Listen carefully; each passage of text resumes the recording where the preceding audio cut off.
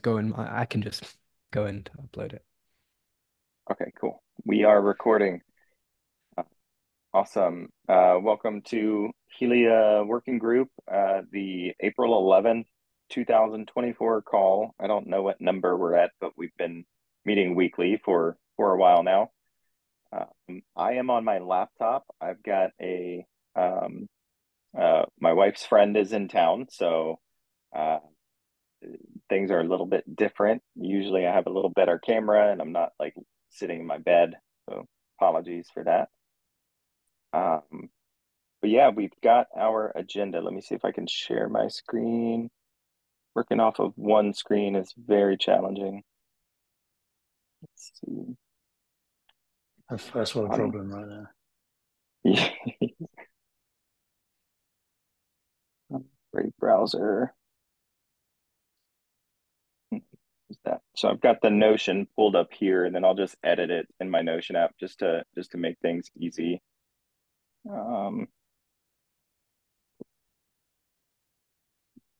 Let's see. Okay, whatever. This view's fine. I'll just increase the size. Can everybody see everything fine? Cool. Okay, good. So we've got a few items on the agenda. As always, please go ahead and add any items if you have anything you want us to discuss. Otherwise, go ahead and post in chat any questions or issues you want to talk about, and we can add them in there. Yeah, let me go ahead and update the attendees real quick, and I'll give Could you people a stick a second. link? You stick a link to the Oh, Notion in the chat. yes. Now I gotta find the chat on my single screen. There we go.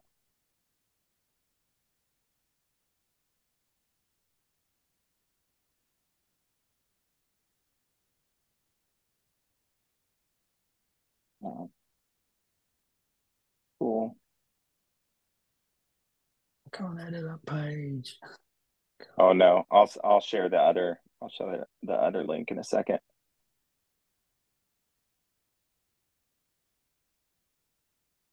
Or someone else got it.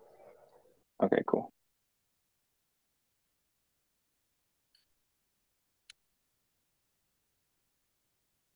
Nice.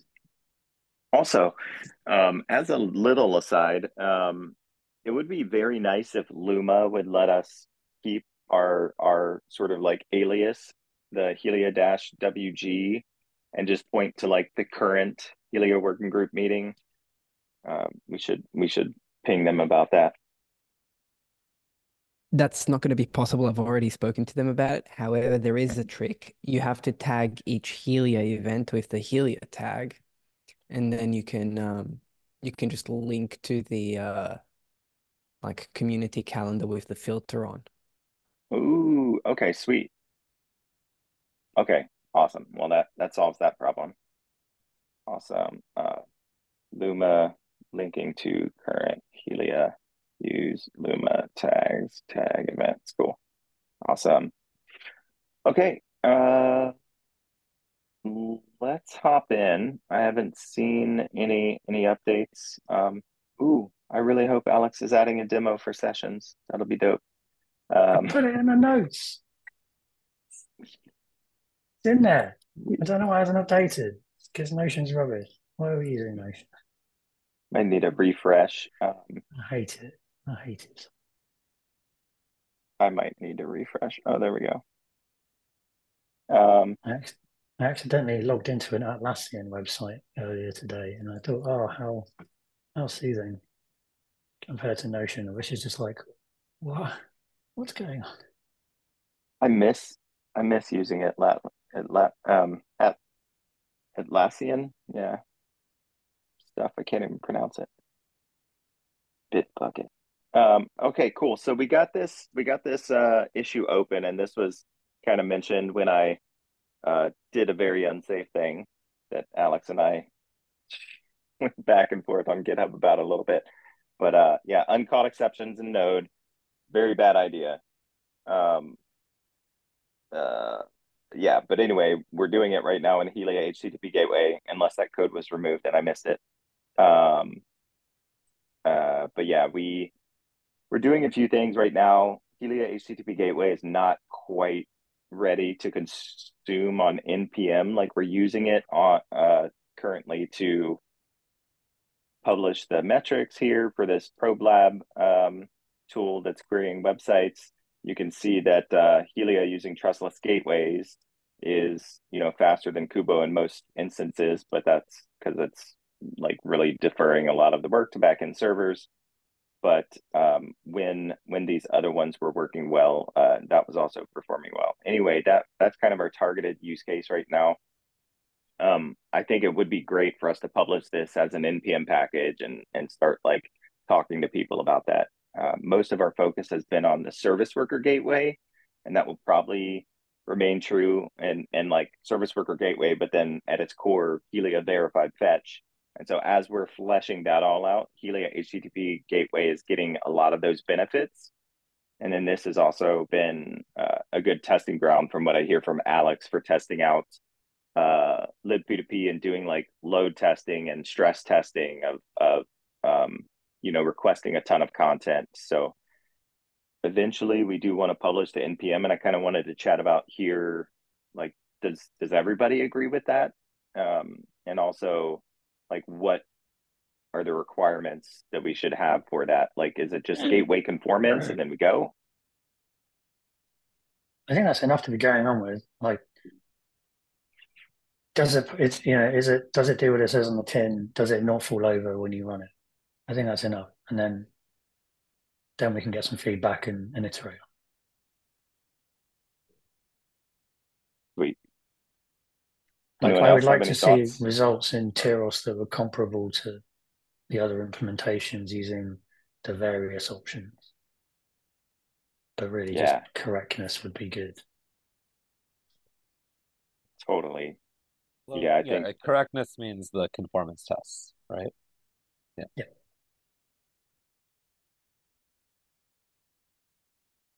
cool. Okay, yeah. So conformance test, and then that kind of bridges into the next item.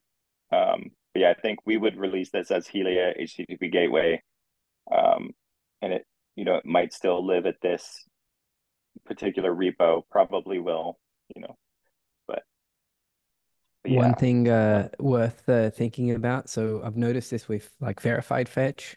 I think it was super important that we scoped it under Helia, but like typing it sometimes can be quite a lot. And so I don't know if like IPFS dash gateway is available, but if we can squat that too, I don't know if like we can do multiple NPN names, but just throwing it out there that like having a shorter command for like NPX is always like nice for users. And I know we have the JS IPFS like server or gateway, but maybe we could do like IPFS/JS gateway for the repo. But Let's not then, publish things on NPM that have JS in the name. NPM is JS. yeah, yeah, Well, what about all 1 yeah. billion WASM packages that are all written in something else It's that are JS totally too. there? It runs in They're JS, totally isn't it? there.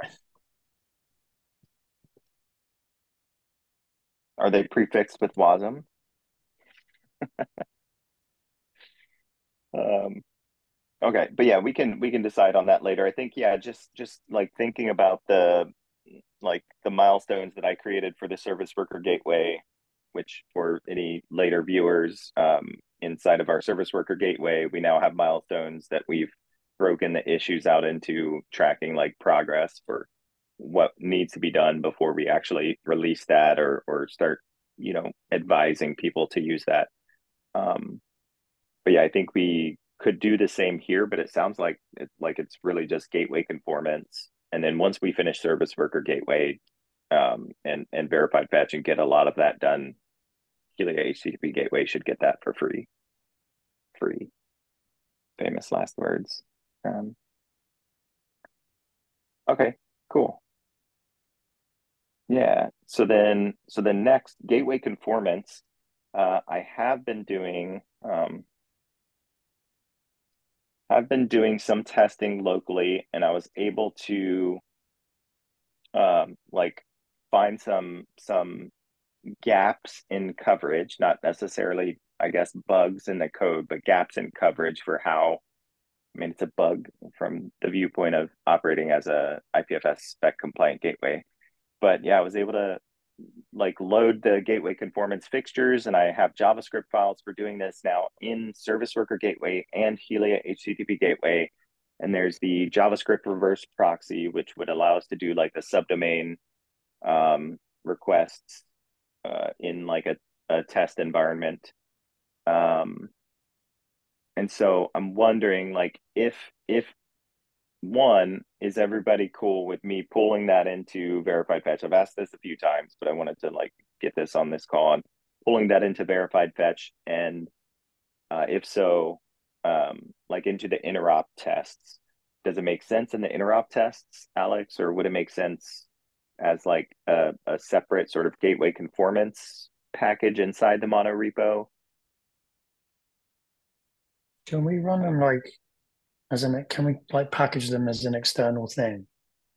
You know, we have like interface compliance tests for like all of the P2P stuff, and they're just like exported from another module, and then those are run against all the various implementations. So then we could run the gateway conformance test against the HTTP gateway, against the service worker gateway, against verified fetch itself.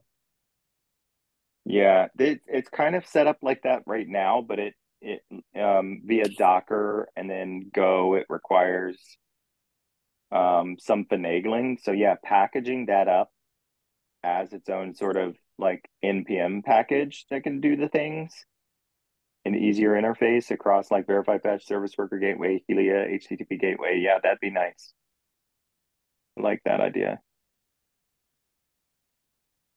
It'd kind of just be like a, you know, JS dev interface for the gateway conformance tests that's not, I mean, it still might use Docker under the hood or something, but. So I feel like that would be maybe the next level. Like after I get it working well in verified fetch, is there like an intermediate place that would make sense for them as maybe we work towards that shareable test? I don't know. Why don't you just create a new repo? Like, is ever like you don't want to block features being released from like one thing because of another thing that needs doing. Like if we have to ship bug fixes with verified fetch or whatever, and we don't want to then block on having, you know, like some interface test or whatever that breaks other things. Okay. Yeah. Okay.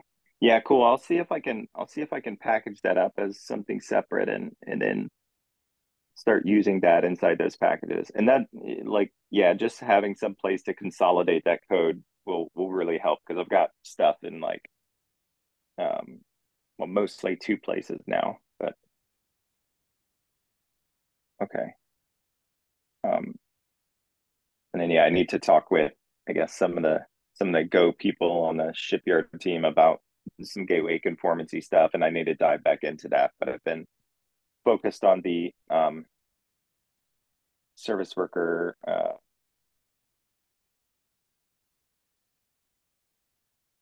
it's no longer this URL, but okay, can this screen share thing like go away? It's in my way. It won't minimize. Okay, let's see. Issues and then milestones. So yeah, I was talking about these milestones earlier. Yeah, I've been mostly focused in here. So yeah, that's kind of where my work has been going, and then that kind of surfaces up into verified fetch. Alex has been, I think, targeting Helia HTTP gateway, doing like a bunch of libp2p bug fixes and various things, and then surfacing those up through verified fetch as well. So that's cool. I mean, yeah, I didn't imagine that would be a long convo, but I guess done there. Helia sessions update, or anybody have any questions or comments about what's been discussed so far before we hop into sessions? Gateway conformance. I have a very NPM quick packages. note on the conformance, because the context on the gateway conformance tests we have right now is that they've been mostly transplanted from Kubo. And the approach when we created gateway conformance test suite was it's better to port too much and test too much rather than to create gaps when we disable sharpness tests in Kubo, right? So there may be behaviors, and we've seen that like this week in like Boxo, even in Boxo gateway itself. There were like tests which are super like, Kubo specific, and you could tell they were like kind of like moved without deeper analysis, which is fine. But like over time, when we have, especially now when we have like a second implementation, there will be cases where the gateway conformance test, it's like failing, but maybe it should not be in the conformance test from the beginning, and we may be adding tests for areas which are not don't have enough coverage. For example, like range requests may have gaps, but at the same time we may have overly prescriptive tests in the conformance. For example, one example is HTML directory listings. I'm pretty sure we are still like checking if there are specific strings in the produced HTML. That was kind of like just a quick way to making sure that our existing implementations did not like regress. But now we have a implementation in Helia that's effectively like written from scratch. We may not want to like just blindly implement the same strings just so that conformance passes.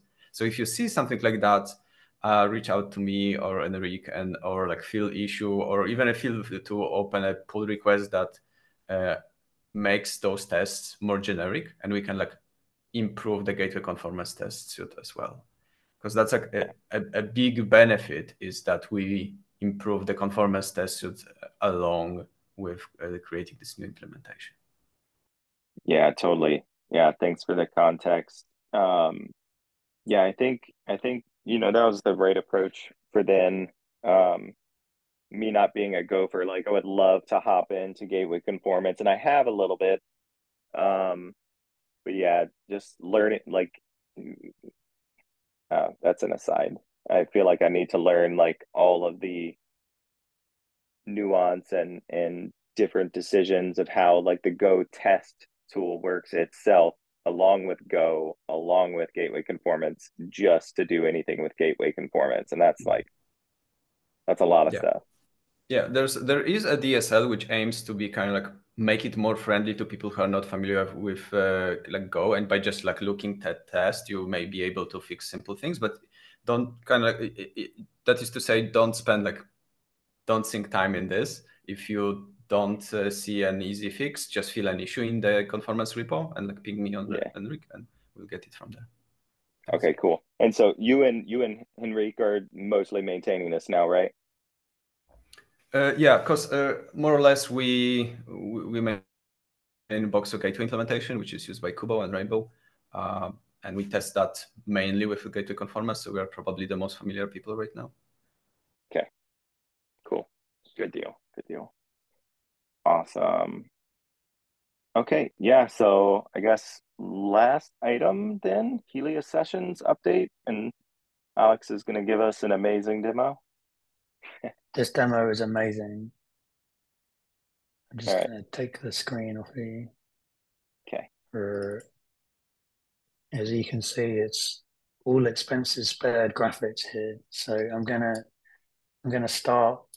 I'm running the HTTP gateway code, so I'm just starting the server. And what I'm going to do is can you all read this? Yep. So Can you zoom in just one level? So if I made the thing small, it would make it bigger on your screen. Does that work? Or is it just tiny on your screen? It works. I mean, it's text is a little bigger. There we go. Okay, let's make it bigger. That's really anyway, big. so yeah. So we got so I'm curling IPNS, IPFS.io, V for verbose, L to follow redirect. 250 milliseconds. to request the HTML from the page. That's all right. Nice. You remember when, like, in the olden days, you were supposed to be targeting 100 mils for your 100 milliseconds for your web page load? That's okay. I can do it again without using sessions.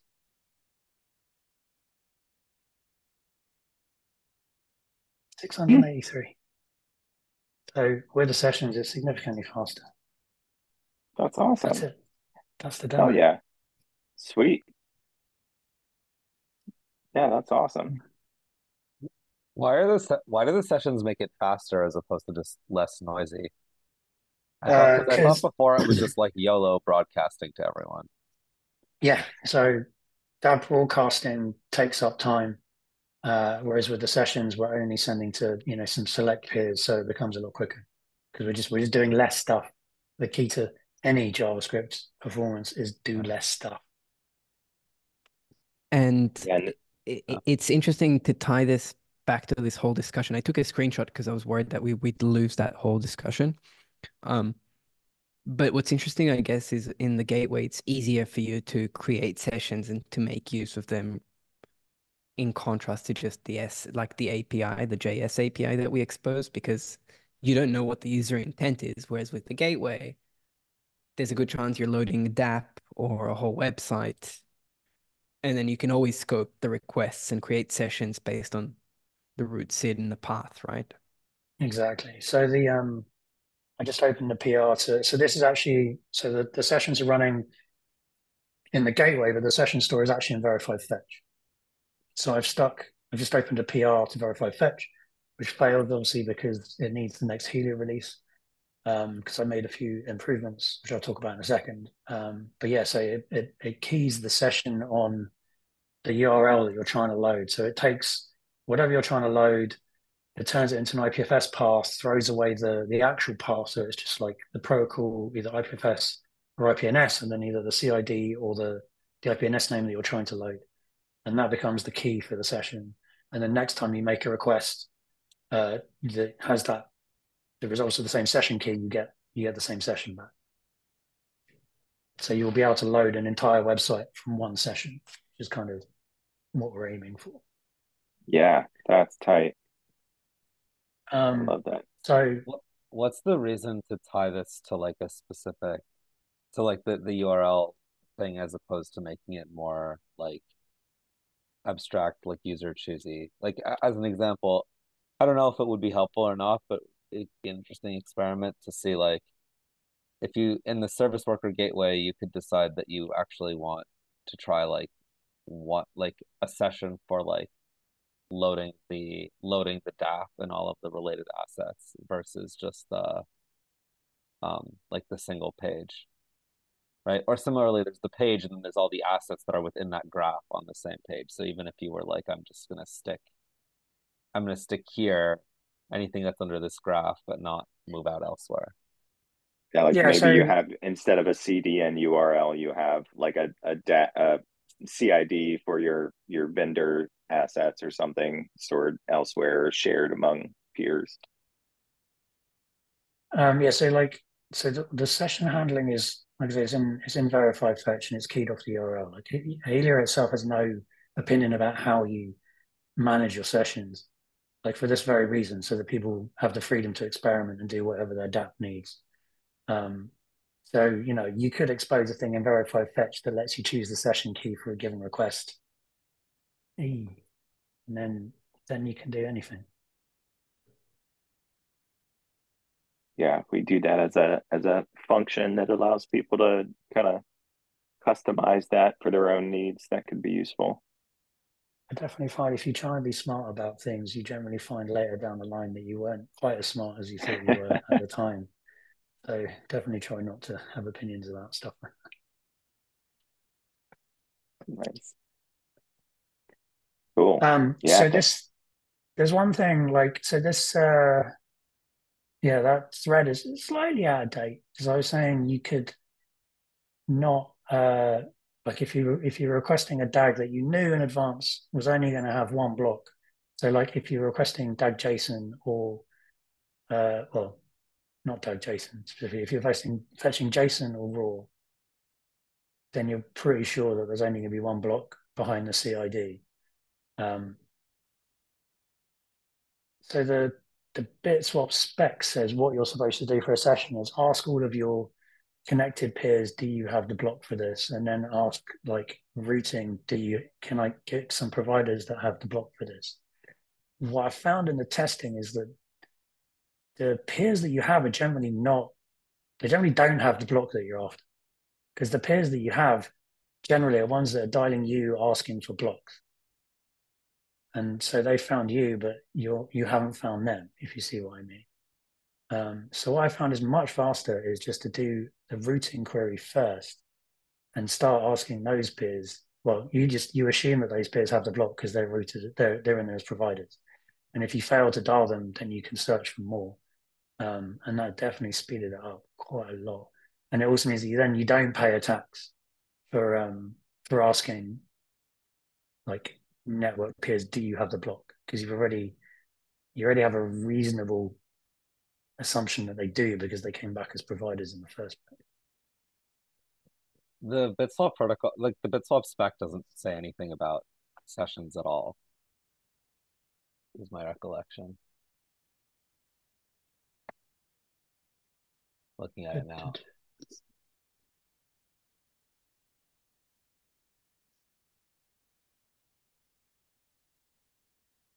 Yeah. Yeah, I don't think it has any of that in there at all. I think there was some like the like Bitswap 1.1 spec that was from, whatever, like 3 years ago or something.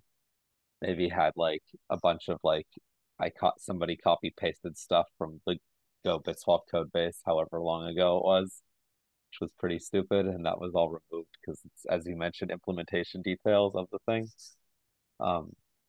Right, I was reading our docs. I was not making it up, so I can find the links and send them to you later. But I Okay, was that not should all get making that up. oh, okay. That should all get fixed because they're not here anymore. There used to be garbage, I think, that was in there, but they're not here in the specs anymore. Um,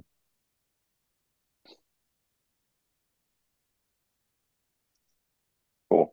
But yeah, the session, like Bitswap not having sessions doesn't mean that we shouldn't wrap, you know, Bitswap with sessions necessarily.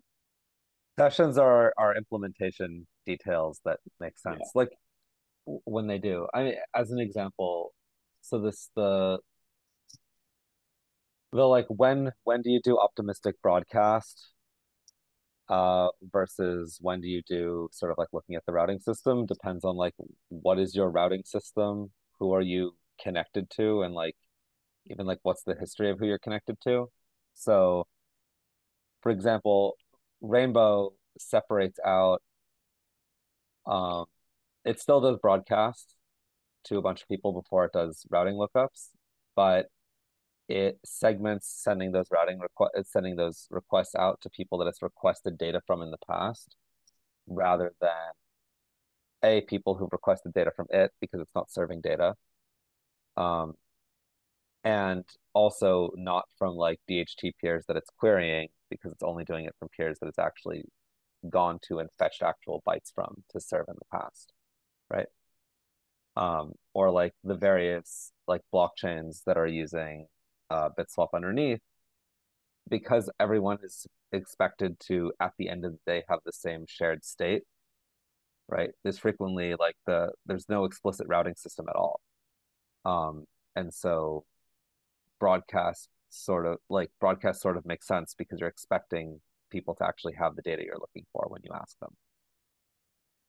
Whereas, broadcasting Bitswap requests to anyone you've encountered in like the amino DHT and whatever is like excessive because they probably don't have what you're looking for, which is why you want, sessions is sort of like the entry point when you can.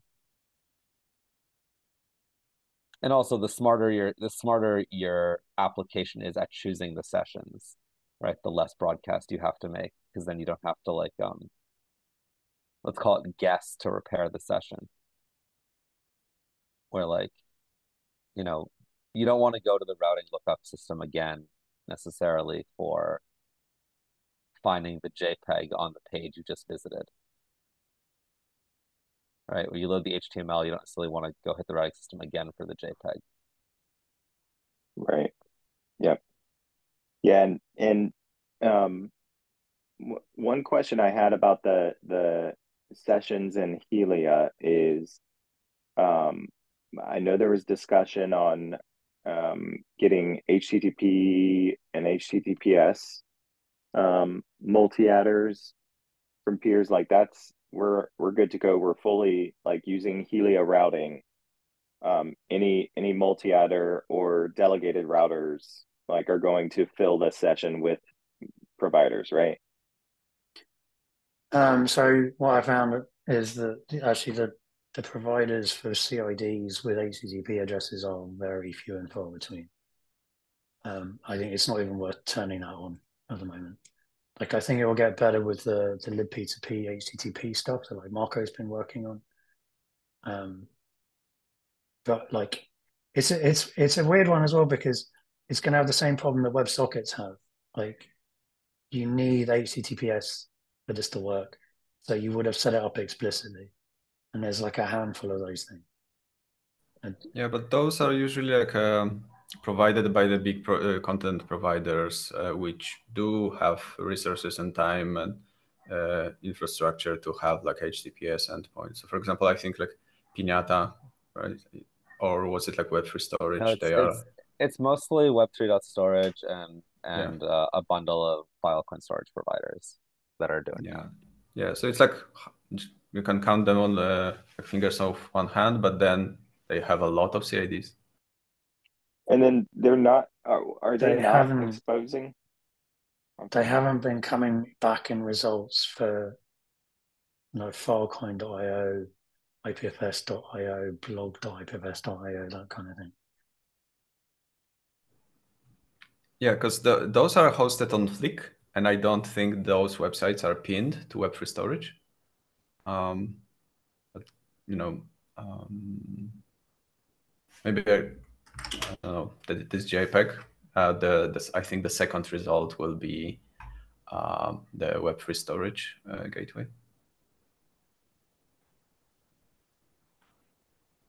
Yeah. So it could be like opportunistically if you are able to like just do HTTP instead of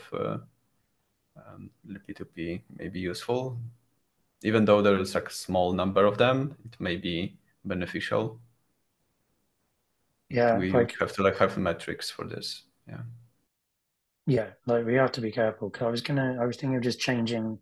So things like also, I don't know if I posted in the lobby earlier, like our HTTP delegated router is taking like more than 10 seconds to respond to like provider queries sometimes, which like if For you're trying this streaming ones as well. whatever the default is, I don't know. But like it, when you're trying to target sub 100 milliseconds, obviously 10 seconds is an eternity. So yeah, it's kind of useless at the moment, if I'm honest. What I was thinking of doing was just having it be quite aggressive with timeouts, and then just like falling back to using all the default block broker. So it looks like you're getting a session, but you're not really. But it does work, which is nice. I would make sure that streaming is turned on in the clients, right? That we're requesting, yeah, with the NDJSON and not for JSON, because yeah, like you don't want to be held up on like a sort of like a tail query, basically, when you probably, if you get the first provider result back in like, 50 milliseconds, but the last one comes back in 5 seconds, like you should just kill the query once you've had enough. Yeah, this is why Right. we need streaming in all the things at all times. It should be streaming first. So this one is, I thought in the JS queries it was using streaming, but we should make sure that the code base is doing that by default. Well, we cannot do that by default because that will make those URLs useless in browser. The content type will trigger a download, and you no longer will be able to like just send a link to someone. No, I mean the libraries, the Helia library should be using Oh yeah. streaming by They default. should like explicitly set accept header. Yeah. I believe it does. It should do. Yeah, we can. If it does, and if the first query comes back and that takes 10 seconds, that's like very concerning. Yeah, I mean, it only waits for one provider.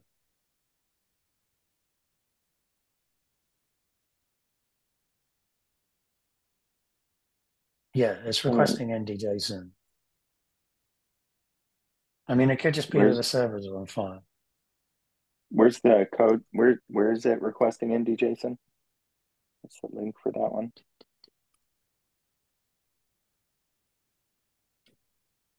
Oh, it's still this library. Got it. Yeah.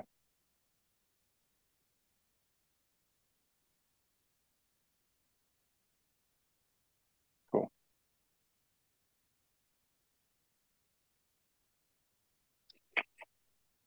Alrighty. All right. So if we look on let's poke at line that and see 119. what's going on here.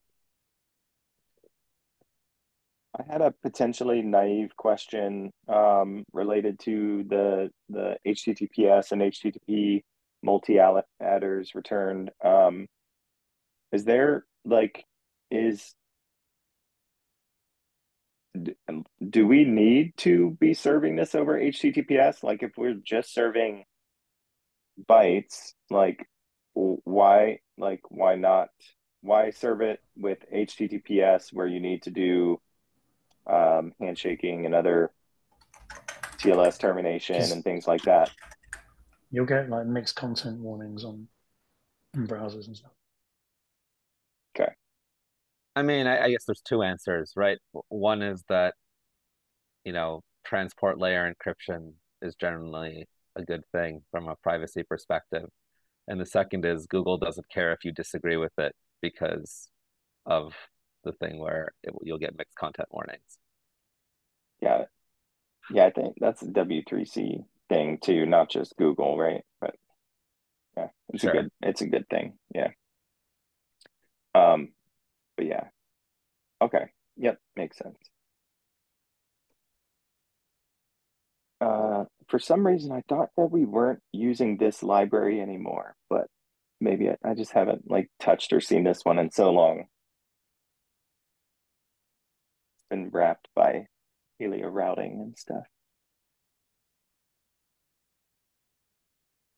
Yeah, Light will link to this for secure context in browsers. Basically, like, yeah, if you've ever tried to, you have your website hosted on HTTPS or something, and then you try to fetch from HTTP or try to load a HTTP resource or something, they could eject something into your secure context. Yeah, makes sense. Yep. Okay, that was pretty much all the stuff on the agenda. Do we have anything else we want to chat about, or anybody have any tidbits, any learnings in the last week, or insights using Helia or from the community, or anything they want to discuss? I think River like popped in last week, and Daniel, you chatted with them. Is there anything you want to discuss about that? Yeah, I mean, it was a pretty like high level conversation about the broader landscape of dApps and where IPFS fits into that. They're doing already content addressing for some of their like images and user uploads. They're using Web3 storage for that. But they're not doing verification on the client side. And I think one of the things that came up was performance. And so he was already complaining that loading from Web3 storage is slow, which I actually found to be quite strange because I was under the impression that they're using Cloudflare to handle a lot of the requests, and I'm pretty sure like they still need to do some kind of like an AWS round trip in order to get like the index of the block to deserialize the car file that they store like in the cold storage. But again, these are like Web3 storage implementation details. But I was like, okay, well, if the Web3 storage gateway is slow, then I don't think verified fetch will be any faster. If anything, it'll be slower because it's doing requests block by block. And especially if some of your assets are like multi-block, then you're going to have to pay a performance cost. And what was so interesting about that conversation was that it was like, okay, but what's it then? Like, well, you get this resilience, you get censorship resistance, but none of that is valuable to him if the whole DApp or the whole app that he's building, like River, isn't re properly um, decentralized. And so it was just like an interesting conversation, but it was a bit of a hard sell to get him to like embrace verification on the client side. I mean, I would say like it doesn't, if you are storing with one provider and you're not expecting or really caring if anybody uses a tool like Companion to allow fetching from other providers, because I think when we saw that was like hard coded in the Web3 storage provider, right? Which means the only way to like get data from anywhere else would mean something a tool like Companion intercepting the request. Um, you're like, you're not necessarily getting benefit, but if you're also complaining about your provider sometimes not being as fast as you want, then probably you'd like to be able to try getting from, say, two providers, right? And if you try getting from, say, two providers, you can race the requests and download them in parallel.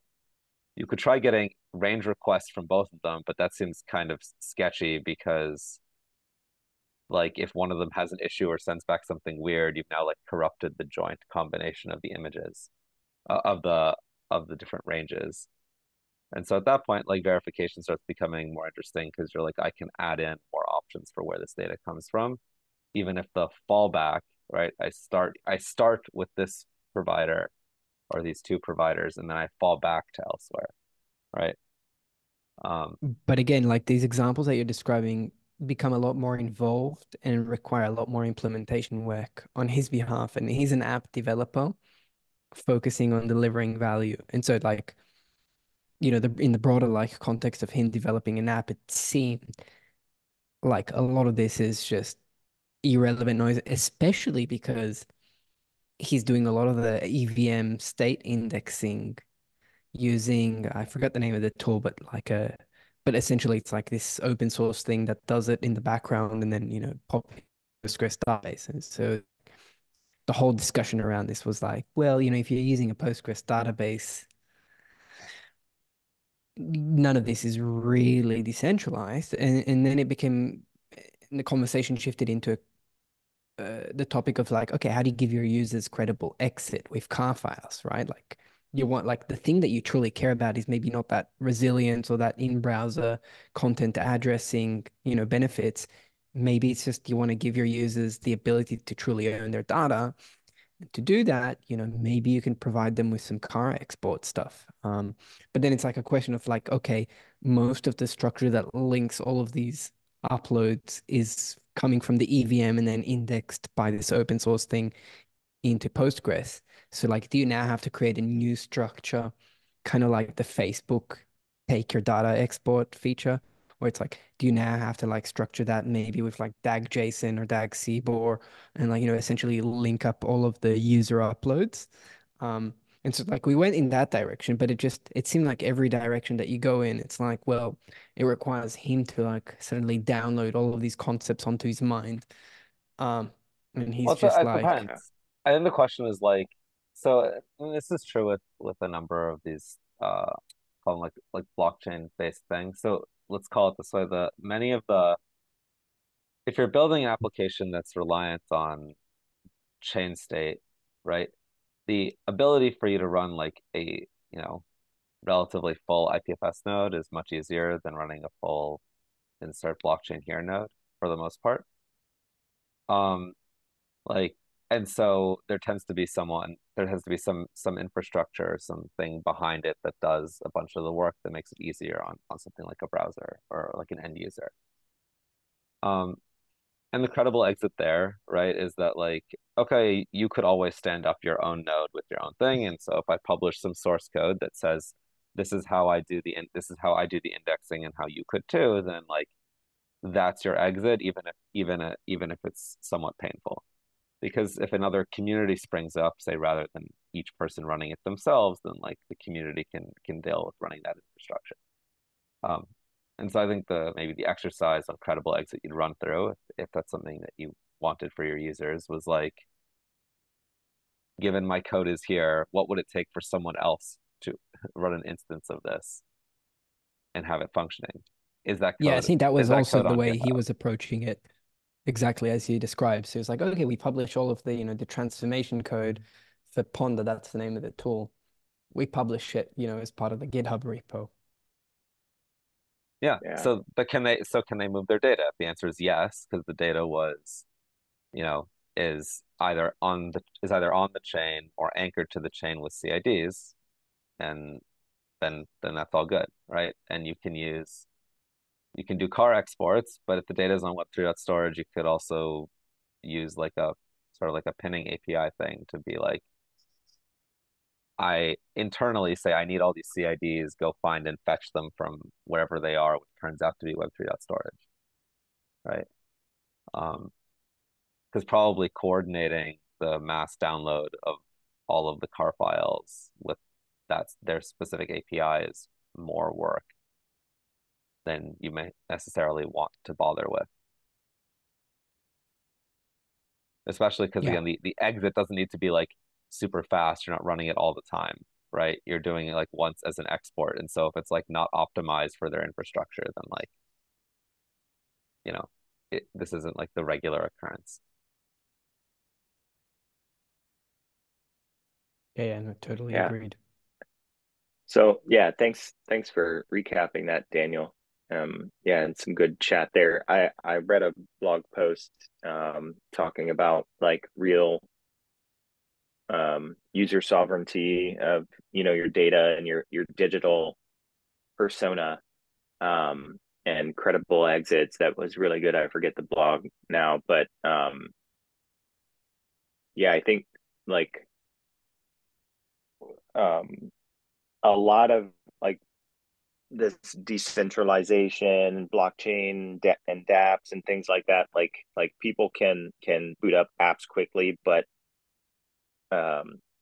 it's really easy to do the centralized thing, the like non-local first thing, the like just stored in one place thing. And I think Helia is in a really good spot where we enable local first development a little bit more so than a lot of tools out there, with IPFS. Not IPFS tools, but other tools in general. Like Helia with IPFS enables local first a little bit better. And I think we need to talk, maybe it's just me, but I feel like we need to communicate that from that angle a little bit more, and telling people like we always say, oh, hey, run your own node, or run your own node on the back end. But like that's what people balk when we say it, but that's what like Bitcoin did. That's what Ethereum does. That's what pretty much all blockchains do. They have a bunch of different validators and nodes running that make it work. Like that's how you get decentralization. Sort of, but they And I feel like, also just like yeah, use Infura, right? Like in practice, to right? do the centralized thing. Yeah. Yeah, like in practice, what happens is the blockchain stuff is they're mostly are choosing infrastructure providers to do that because running your own like Geth node and whatever is like a pain. Yeah. So how do we make it not a pain for our users and Helia? Like, do we need like a targeted sort of project plan going that way, and make sure that we're setting that up? Are we already like keeping that in mind with WebRTC and things like that, so we can have more distributed nodes running and helping with content? I think it's like asking like maybe like what Daniel was saying in this or about his conversation was like asking people like what do you need from this tooling and why, and then giving people the ability to like take only the parts that they need, right? So like if what you wanted was like yeah if what you wanted was I can move my stuff to other providers, you I guess just need you need CIDs, but then you need okay, but in your application, where's the thing that hooks up that says I can download from somewhere else? Is it like an environment variable that points at a new storage provider, like it would for a wallet where you point at a new wallet provider? Like, sure, maybe that's all you need, right?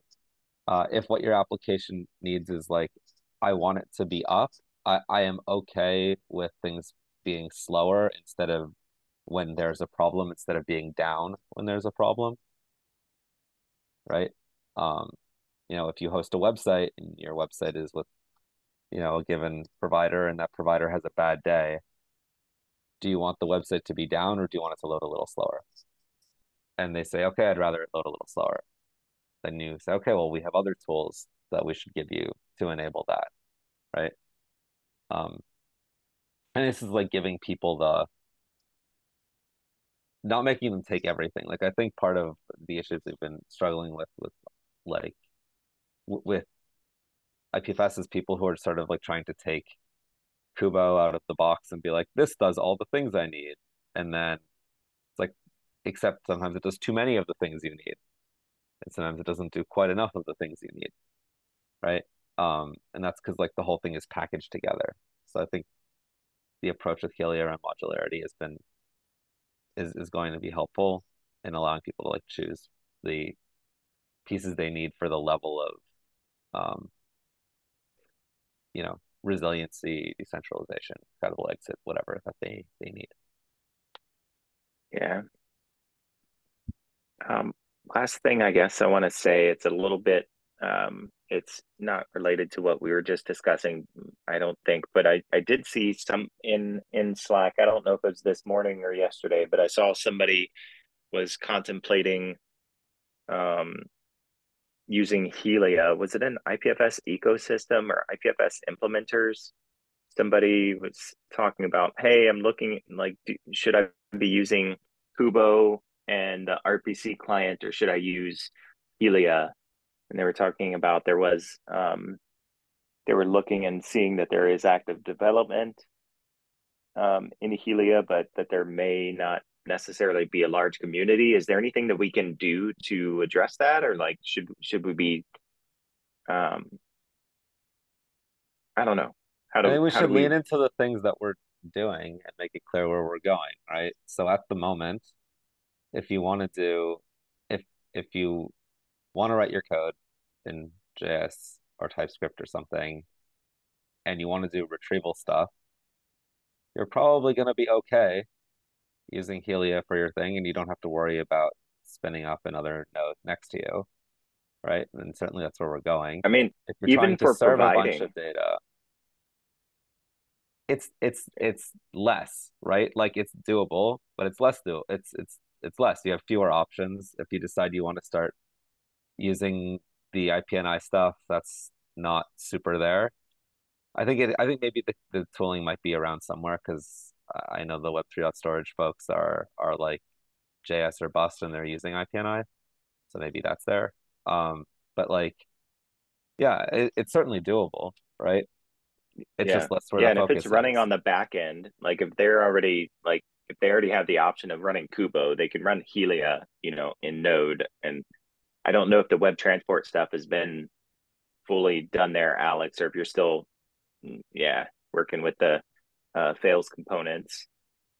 But yeah, like that's the only big gap as far as like transport, The thing I is, if think. you're in Node, you can use TCP. You don't really Depending on need what web you're doing. transport. Yeah, it Well, depends on if what you're you're doing. trying to if you're trying to dial a browser, you use WebRTC. If you're trying to dial a server, you use TCP. Yeah. I think, Yeah. Lytle, I think you asked if there was quick. I think quick in web transport is like a bit of an ongoing. It's a bit of an ongoing story, but not Yeah. yet. But soon. There's a PR open, the latest one from like a month ago against Node, and James Snell says he might have some time to work on it again in a couple of weeks, late April. Did you guys ever wait for Duke Nukem to be released? Duke Nukem Forever. And the joke was it turned into Duke Nukem whenever, Duke Nukem if ever. It was a bit like that. That's awesome. I don't remember that specifically, but I do remember when Duke Nukem came out. And then, well, when Duke Nukem Forever finally came out, it was rubbish. So hopefully, like, Quick won't be rubbish when it's released in Node. What And was the like the conversation analogy could about? fail there. What was the Which conversation April? around web transport, given that quick isn't in Node? So there's a yeah, go ahead. there's a module. There's a guy called Martin Richter. He is active in the specification effort for quick for web transport. Sorry. He works for a university in Germany. He maintains like this set of modules for doing this lecture system that uses web transport. And so he's written a Node module that uses libquiche to expose web transport in Node. And it kind of works. Like I've got a PR against JSLib-P2P that adds this. As of like earlier this week, all the tests were passing for Node. They don't pass in Windows yet, but they do on Linux, and it passes for me on Mac OS locally. Yeah, it's very That's rough so edges. weird because quick is underlying this, so it seems like you could expose if you can get web Yes. transport. It seems like you should have quick. So there's issues open on this repo, probably closed now, where people said, "Oh, you're using libquiche. Can you expose quick?" And he's like, "I don't care about it. I'm not going to do it, but I will merge any PR that adds it." So when web transport is stable in here, I was going to have a crack at exposing quick, like maybe post Brussels JS Hack Week, something like that. You just like, listen to some drum and bass, drink some coffee, and have a go. Oh yeah, it's awesome. I'm gonna stop the recording because we're at time. So thanks for joining. If you're watching this from the recording, you can find the calendar on Luma, lu.ma/IPFS, and then there's some tag for Helia that I don't know how to do yet. Daniel will teach me. Um, but yeah, all the Helia Working Group meetings will be here. I need to create them for next week, and I relearn how to do that. Okay, recording stopped. No, it wasn't.